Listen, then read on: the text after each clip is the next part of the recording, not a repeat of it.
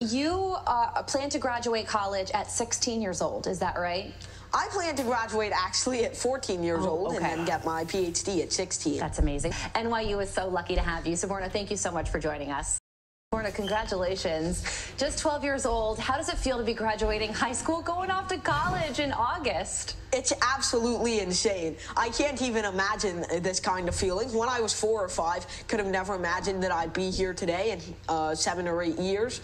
I've been trying to advance my education to the highest standard ever possible. I've been trying to reach new heights every day, and this is not where I want to stop, but it's certainly a landmark where I want to sit down and say, I've really achieved something. So I'm really excited about my high school graduation, and I can't wait to see what's in store for me in college. Okay, so this isn't where you want to stop. This is just a landmark, a goal that you wanted to hit.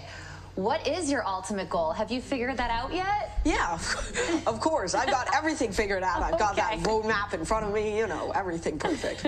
I'm just kidding, obviously, but I think that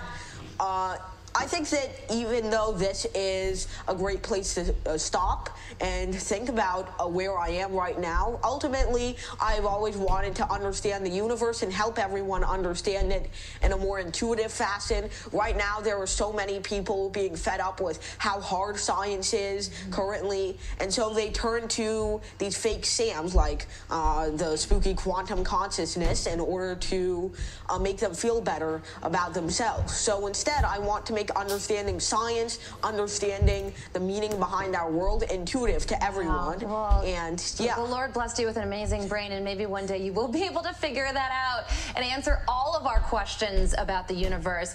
So this is usually a question that we ask the parents, but I'll ask it for you. When do you remember when you were little? You mentioned when you were 4 years old. Do you remember the time when you realized that you were brighter than the average 2-year-old, 4-year-old, and that things just came a little easier for you? Well, I guess I wouldn't say that I'm smarter than your average 12-year-old. Well, maybe in terms of math, but really, I've just had parents that have access to lots of resources in math and physics, but more importantly, parents who love their children and who want them to succeed in the best way possible. Oh, and they're standing off to the side. You must be so proud of your son, and they're smiling and shaking their heads, so they are. Well, I talked to your mom, and she said that when you were 2 years old, you memorized the periodic table. She taught you 2 + 2 is 4, and you asked what n + n is. So you are an amazing child. In math and physics, you don't even think of that as studying, right? It's something that you love, and it just comes easy to you. Yeah, of course. When I'm studying, it's for language class, it's for history class, it's for civics class, the things that I actually struggle with, you know. And how old is your brother? Your brother's here as well. He's 21, and he's studying quantum physics. Wow, so it runs in the family, and you go to Brown University, is that right? And you help each other with your homework? Sorta. I think he helps me a little bit. Oh, that's sweet. That's sweet. Okay, so you plan to graduate college at 16 years old, is that right? I plan to graduate actually at 14 years old and then get my PhD at 16. That's amazing. So what do you like to do outside of math and physics?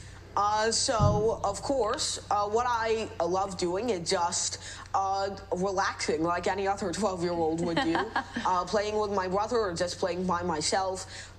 Playing board games, chess, Scrabble, doesn't really matter. Working on my vegetable garden, you know, whatever I have to myself. And of course, sometimes you have to get lost in the rabbit holes that are, for example, social media or games. But I find that getting addicted to them only harms your positivity and your productivity. I've had myself fall into that hole once or twice. So staying focused, staying focused, staying active, and you really seem like a well-rounded and well-balanced kid with, my goodness, such a bright future. Congratulations.